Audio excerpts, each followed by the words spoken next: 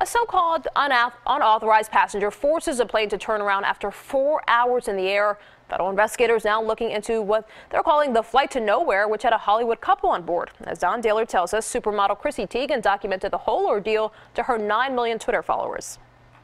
Hey guys, Chrissy Teigen here, reporting live from LAX. Supermodel Chrissy Teigen documented all of Nippon Airways Flight 175's 8-hour trip from LAX back to LAX. Thank you so much for taking me on this awesome vacation, babe.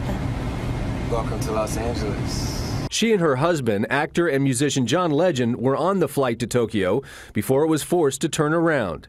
The plane left LAX at around 11:30 a.m. It was roughly 4 hours into an 11.5-hour flight when the pilot made a U-turn. At 7:30 p.m., the plane was back in Los Angeles. After all this, I will have spent 8 hours on a flight to nowhere, Teigen tweeted. In a statement to CBS News, ANA said the cabin crew became aware that one of the passengers boarded the incorrect flight.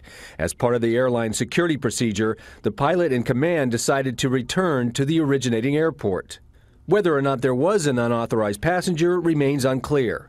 A spokesperson for LAX police told CBS News there were no security breaches and there was no unauthorized passenger. I've never seen people walk around with like a clicker and click people. Naomi Kamidate said things on the plane seemed off when the flight attendant started manually counting passengers. She said she had to turn to the internet and to Teigen's tweets for answers.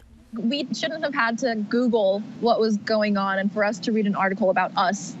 The FBI says no arrests have been made and the investigation continues. Passengers tell CBS News that the crew was apologetic and equally upset by the turnaround. One traveler told us he was missing the first day of his honeymoon and that all he was getting back for it was a brief hotel stay or a $200 credit. Don Dahler, CBS News, New York.